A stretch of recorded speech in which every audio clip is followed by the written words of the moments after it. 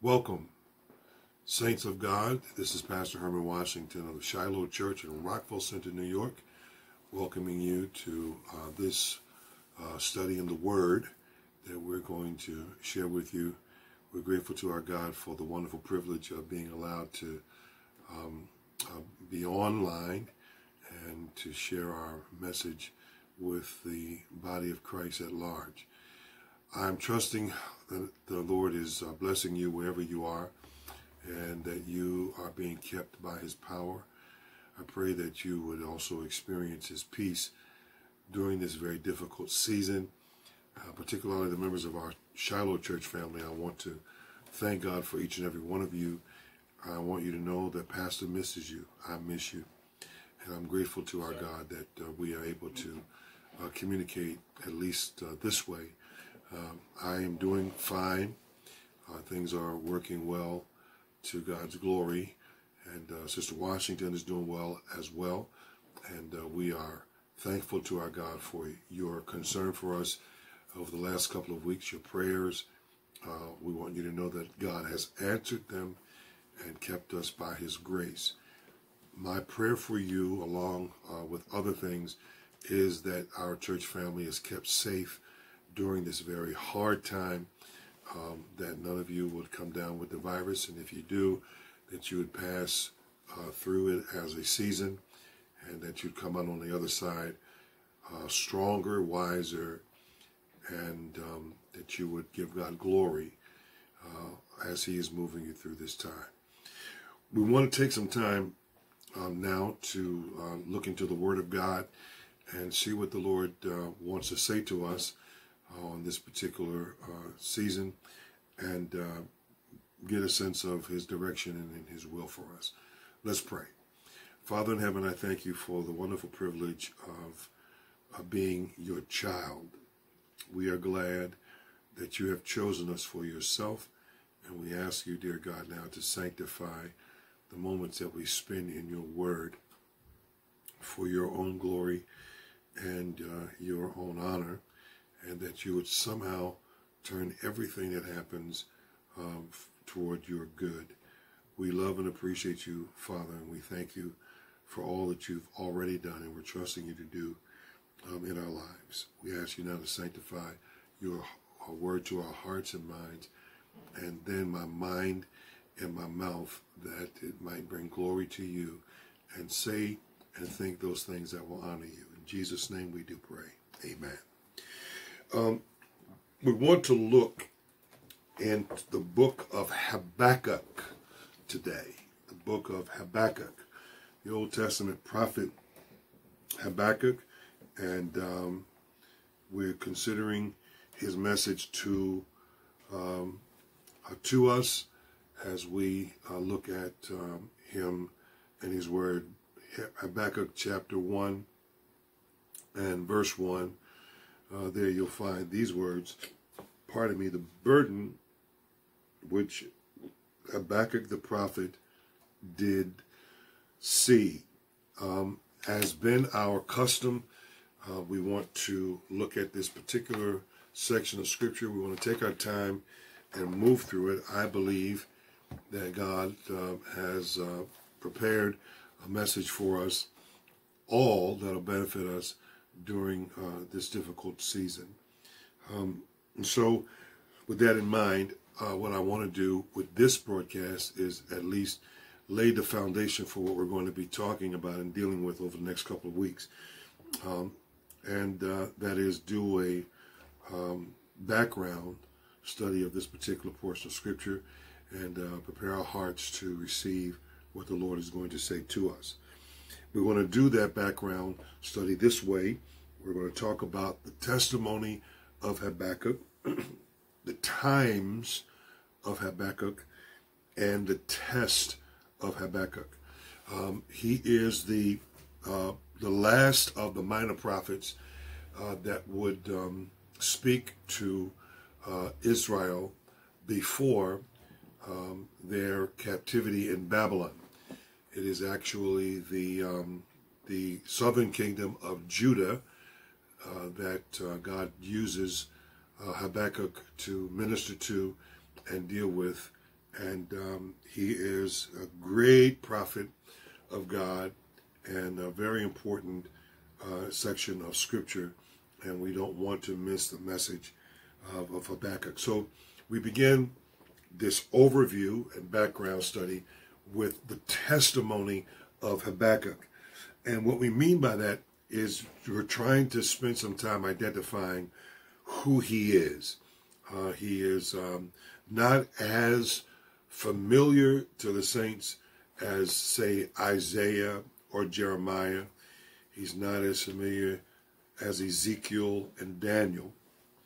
But his message is important to us, and it is important for us. And so we want to spend some time identifying who this fellow named Habakkuk really is. And I want to do it in 4 different ways. I want to approach it in 4 different ways. First of all, I want to deal with his person. We're dealing again with the testimony of Habakkuk. We're dealing with his person first, then his personality, then his place in the record of Scripture, and then his presentation. And that is very simple, simply how rather he presents his message to us in his word. First of all, his person. Habakkuk is seen in the text of Scripture. First of all we know about him is found in his book. And we can dig up some things from what we see in the text of his book. First, his name Habakkuk means embrace. It means to cling. So he is seen in this passage as an embracer. That would probably be very helpful in dealing with the message of his book, because it would then suggest that he would be one who would be getting a hold of Judah and wrapping his arms around them. So his name means embrace. The second thing that we know about him for sure is that he is identified in his book as a prophet. And so we know that he was called to this prophetic office to fulfill the will of God concerning the nation of Judah. And he is called as the prophet that would, going back to his name, embrace them. The third thing that we know about him is that there is a strong possibility based on the closing verse and the closing clause of his book, Habakkuk chapter 3 and verse 19, that Habakkuk very well may have been a Levite in his background, in his family background. He may have been a Levite, because the closing clause of the book talks about what he has written, and then talks about it being a song that was performed on his own instruments. So there is a very, very strong possibility that he was of the Levitical background. And so there we have the person of Habakkuk. He is his name means to embrace. He is a prophet in the order of the prophetic ministry, and there's a strong possibility that he may have been a Levite as far as his family line is concerned, and there's a possibility he may have been a priest. Could have been a priest. So his person, but now his personality. As we consider this fellow named Habakkuk, it is important that we know that his book reveals a man that is passionate about pursuing God. He pursues God because he has questions that only God can answer. And so he needs these answers from God to more effectively represent God. And as a result of that, Habakkuk gives himself wholly to this idea of pursuing God. So he's a man, in terms of his personality, that was given to this idea of pursuing God. He brings his questions to God, and he is not afraid to ask God those questions. So that's his person and his personality. But then thirdly, his place. Habakkuk's book is found amongst those books that are made, it's found in a section, rather, of the Old Testament that has been designated the Minor Prophets. So one of his book is seen in the collection of the books that will be identified as the Minor Prophets. Now, when we identify Habakkuk as a minor prophet, as well as Hosea and all the others, it is not to suggest that somehow their message is minor. That's not the issue. What we're talking about is the length of the book. It is not as lengthy as, say, Isaiah or Jeremiah or Ezekiel's prophecy. But the message is major, found amongst the minor prophets. And so we want to encourage you to keep that particular truth in mind. It's a major message that is found in the midst of the minor prophets. So that's his place. But then finally, his presentation. What exactly is this book about? And how does Habakkuk present his message? This book is not like the other prophetic books in that it is not written from the standpoint of the prophet speaking for God.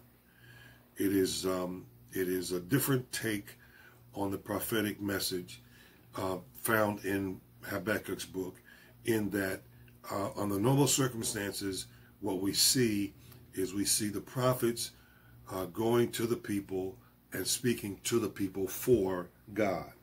And as a rule, the prophetic office and the priest's office kind of functioned this way. The prophets spoke to the people for God. The priests spoke for the people to God, or with God. And so those two dynamics are kind of seen in the rank and file of the prophetic office pretty much all the way through. Habakkuk is different. Habakkuk is a prophet. He is assigned to that responsibility. But what you find is that while the prophets have a tendency in terms of their ministry to speak for God, Habakkuk in his work speaks to God. Habakkuk is committed to the idea of hearing from God to make sure that he represents God well when he speaks to God's people. And he wants to make sure that he is clear on what the Lord's message is to his people. So what he does is he speaks to God at length in this book, and literally brings us into this conversation that he is having with God. Now, the conversation grows out of where he is in his life. At a specific point in his life, he is literally in the process of working through his issues with God. He does not want to work through his issues in front of the people. He doesn't want to work through his issues with the people. He literally wants to work through his issues with God so that he might be more effective as he deals with God's people. And there's a very, very important difference and distinction between the prophet Habakkuk and the other prophets. God has given him this assignment, but Habakkuk wants to make sure that he fulfills the assignment accurately and clearly, and so he needs clarity from God that he might be able to fulfill God's will and purpose for his life. So that's the testimony of Habakkuk. Now, the times of Habakkuk, and that is, when exactly does Habakkuk fulfill his ministry? When does he come on the scene? Well, Habakkuk comes on the scene, it was sometime after the death of Josiah, the king of Judah. During King Josiah's reign, there was a great revival and restoration of the things of God to the people of God. You remember that it is during Josiah's time that the text of Scripture tells us that the scroll of God's word, the law, was found in the temple. And when the prophet read that scroll, that word, to Josiah, he jumped up off the throne, ripped his clothes off, and repented, and began this restoration, renewal, if you will, in the land of Judah amongst the people of God. They returned to the sacrificial system. The priests were reinstated. The priesthood, rather than ministry, was reinstated. The false gods and idols were removed from around the kingdom, and the people of God, because of their king, were literally drawn back into a relationship with the living God. So there was a great revival movement under Josiah. After his death, what we find is that the vast majority of those renewals were actually more superficial than actually took root. Because within about a 5 to 10 year period, the people of God have gone back to their ways of wickedness and gone back to their ways of disobedience, and they began to do some things that were contrary to the will of God and return to their old ways, as if the work of Josiah had not been done at all. In fact, it is so bad that 2 Chronicles chapter 36, beginning at verse 14 down to verse 16, sounds like this. Moreover, all the chief of the priests and the people transgressed very much after all the abominations of the heathen. That means they went all the way back to the days of as if Josiah hadn't been around, and they reclaimed some of the things that the parents and grandparents were doing under a fellow by the name of Manasseh, who ruled before Josiah took the throne, and polluted the house of the Lord, which he had hallowed in Jerusalem. Listen to verse 15. It says, "And the Lord God of their fathers sent to them by his messengers," that is, his prophets, "rising up betimes and sending, because he had compassion on his people and on his dwelling place." Verse 16, "But they mocked the messengers of God and despised his words and misused his prophets, until the wrath of the Lord arose against his people." This last clause is very important in verse 16, 2 Chronicles chapter 36. Here's the last clause. Till there was no remedy. The idea is that God had gone as far with them as he was going to do in this instant, at this juncture, and at this time. They had already, for the most part, written their own consequence because of their acts of foolishness and disobedience. And so God determined that he was going to send forms of correction to his people. It is into this scenario and in this setting that God raises up the prophet Habakkuk and has him come along with a message for his people.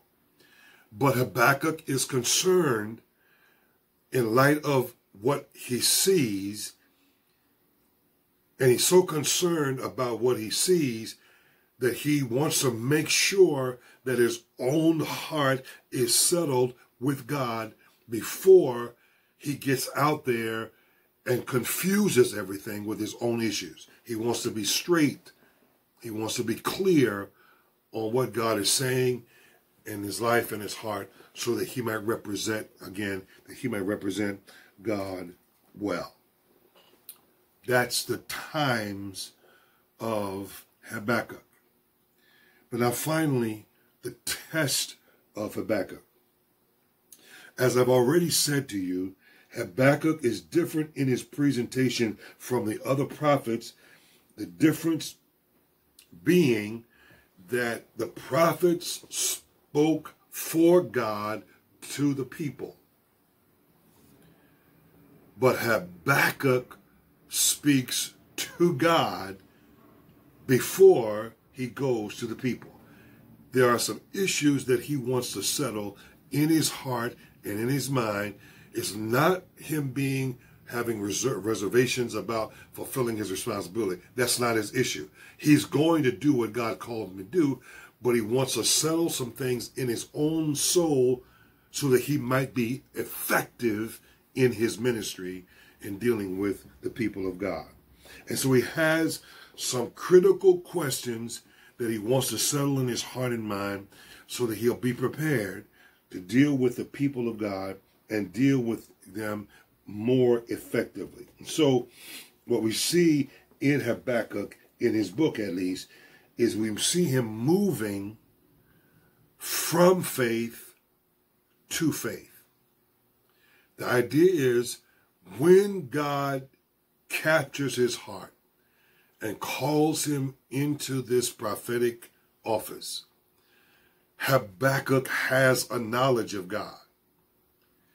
But what Habakkuk needs is to move from where he is with his knowledge of God to a more settled conviction about that knowledge of God.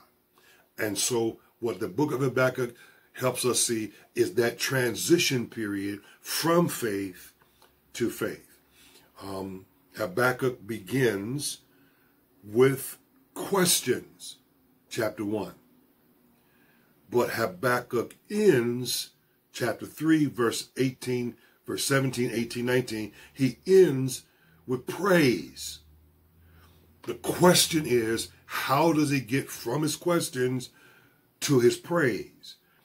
And the point that God is dealing with is that he's literally taking him from that place by developing his faith in God through the process of private communication and conversation. And so God is dealing with Habakkuk, and he's leading him to a deeper understanding, a better understanding of how God operates in the world. And so there is this dynamic where Habakkuk raises these questions, and as he's raising these questions, God answers him. And in answering him, Habakkuk ends up with more questions. But the good news is that God does not shy away, nor does God rebuke the prophet for his questions. He does not rebuke Habakkuk for being where he is. Instead, what he does is he carefully and he very clearly moves him from one place of faith to another. Ultimately, the goal is to bring him to the place of worship and thanksgiving that will cause him to have a heart that is so clear on what God wants to do in the lives of people that no matter what happens, no matter what he sees, he may not understand what God is doing, but he knows who God is. And the information, the knowledge of God alone is what keeps him buoyant as the storms of life begins to overwhelm the land. And so here we come, Shiloh, and those of you who are sharing with us, we come to this very important prophecy of Habakkuk. And this is where we're going to be over the next couple of weeks. We want to encourage you to read the book. It's a very short book. It takes you about 7-8 minutes to read. You'll be able to go through it real quickly and then get some notes and take some notes and work some things out. And we're going to spend some time dealing with this idea because I believe this is the message that God has for us during the season that we're in. I love you.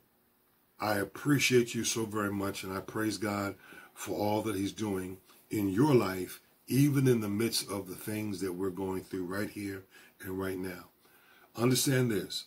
There is absolutely nothing too hard for our God. He's got you in his hands. And in the midst of all of this, he's working for his glory and our own good. My beloved, hold on as we look at this word and let's see what the Lord speaks to our hearts. God bless you. See you next time.